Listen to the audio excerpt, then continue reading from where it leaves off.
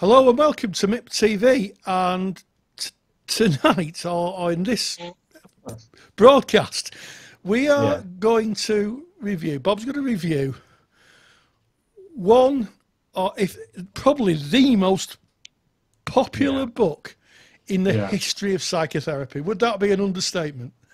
I bet you when we mention the name of this book, most people A will have heard of it and probably got it on their bookshelf. Yeah, absolutely. And that book is Bob. Games People Play by Eric Berne. Yeah, yeah. An absolute seminal book. And I did read somewhere that it remained in the top 100 books in I think it was a New York Times best-selling book for virtually 20 or 30 years. For a long time. For a long, long time. And I came across this book like I'm okay, you're okay, long before I was involved in counselling and psychotherapy, long before it. Yeah, yeah. It's a very, very popular book. And it's also very popular for couples Ah, because it looks at how couples communication gets confused. People get stuck in communication. How people pick partners who've got interlocking games, interlocking scripts, and it goes through 2 or 3 games from a couple's perspective. So it's very useful for couples, very useful for social workers. Because you see, in the 60s when this book came out, there wasn't much written in terms of looking at identifying patterns of behavior. And social workers and earlier counselors grabbed this book because it gave people a toolbook, if you like, a way of analysing behavioural patterns that people get caught up in terms of mental health. yeah. So for those people who are perhaps not involved in the world of counselling and psychotherapy and may have kind of just been looking at this video saying, well, what are games? What are they, Bob? What's in communication and in kind of life? What type of games do people play?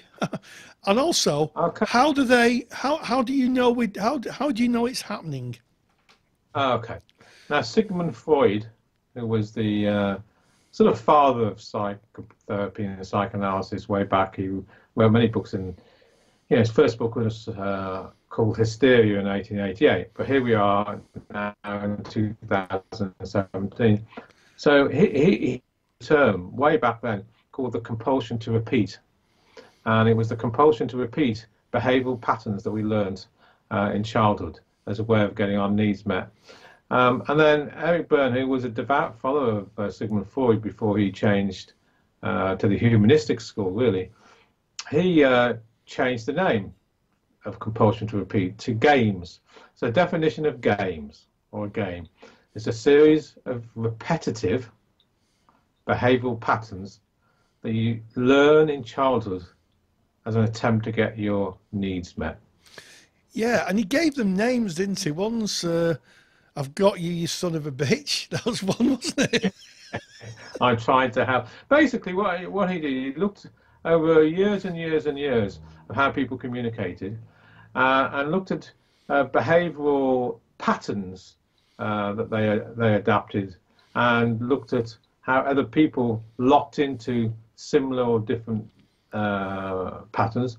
And he then, with Claude Steiner and other early TA therapists, came up with 3 classifications of different types of behavioural patterns or games that we're talking about here.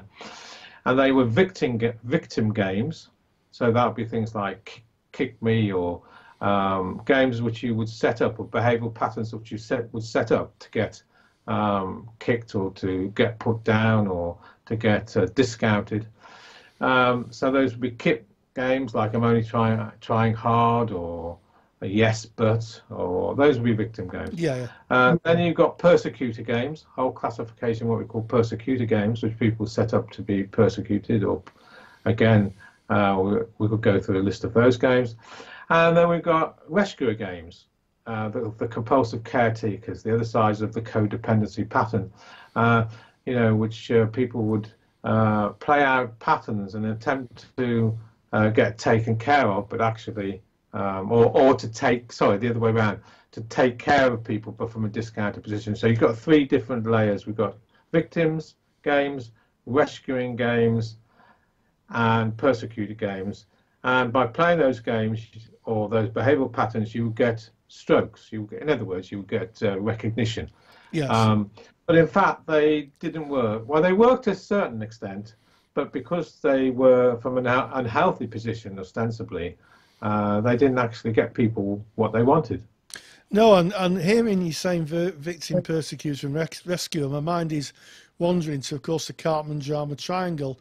That idea that literally, if you think of three chairs in a room formed in a triangle, if you choose to sit in one of those chairs and adapt those behaviours, then almost certainly you're inviting the people in the other two chairs to then play out this drama like they're players in a film. Yes. Very well described. Thank you. No, I like that. Yeah. And that drama triangle became a classic way of analysing games. Mm. Yeah. And you see it all the time in social situations, in psychotherapy rooms, just as you've described it, where we invite people to either persecute us or rescue us from a discounted place, or we end up a vulnerable victim position.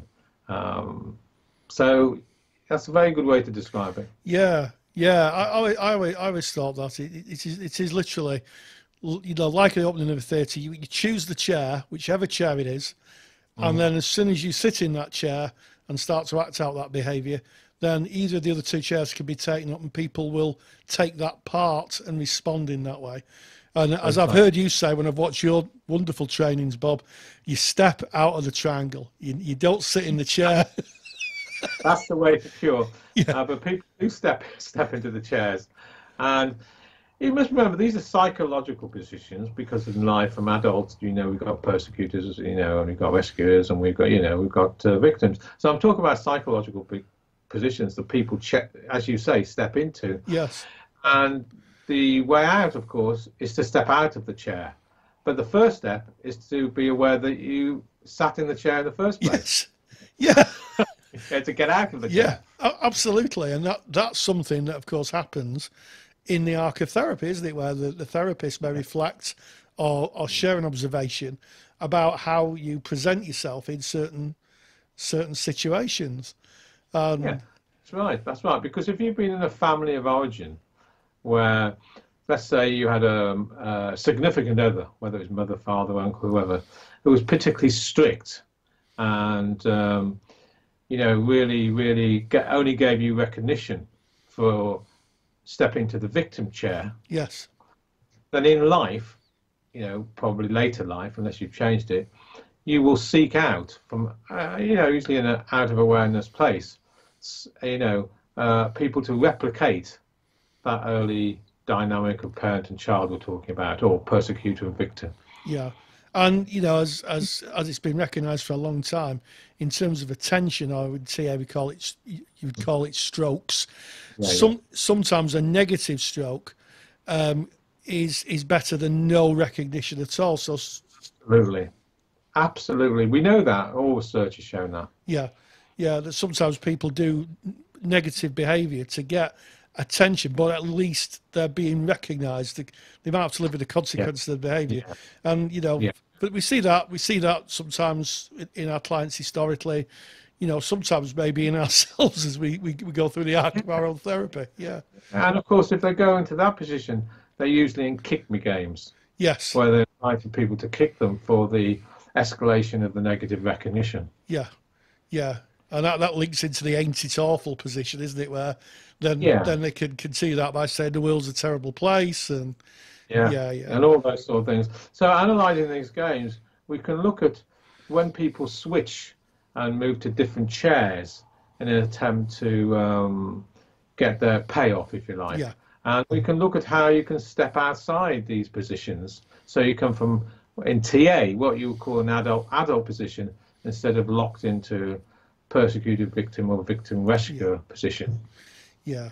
It's such a seminal book. I know we've gone off the track a little bit about reviewing the book, but it makes it, as I said earlier, it seems to me when I read it, I didn't have any link into psychotherapy or counselling, but when I read it, it made so much sense. It was almost like the covenant of Berne, which was to make therapy and psychological ideas so accessible to the general public. And I read it and I immediately think, oh wow, you know, I immediately started seeing these games in others. It was like the veil was lifted.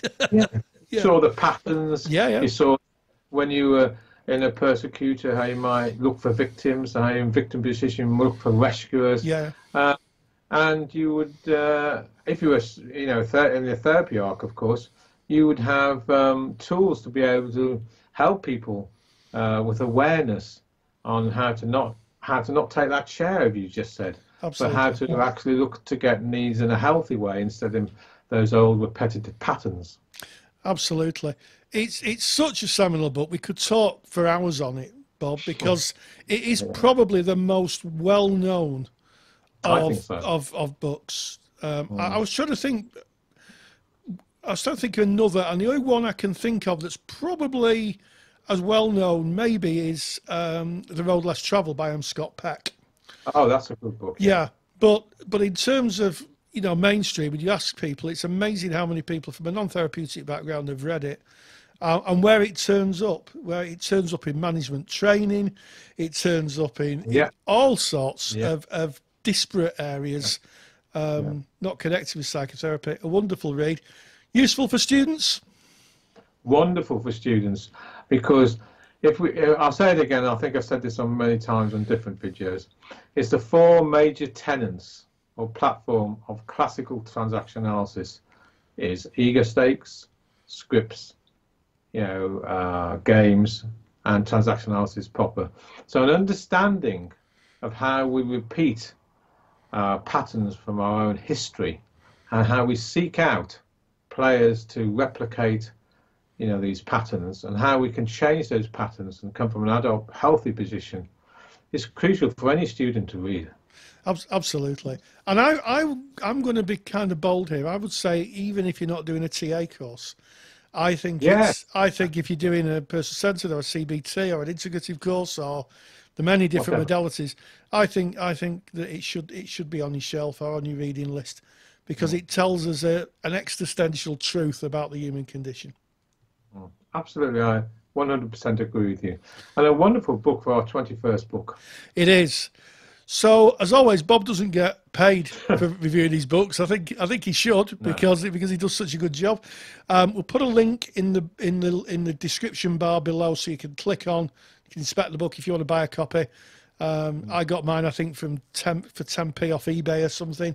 It's such a widely accepted book. If you want a pristine copy, you can go to the big booksellers. And we'll put a picture at the end of a picture of the book so people know what it looks like. And as always, Bob Cooke, thank you so much for sharing your expertise, not only in the literature, but also in the practice of counselling and psychotherapy. Thank you. Thank you, Rory.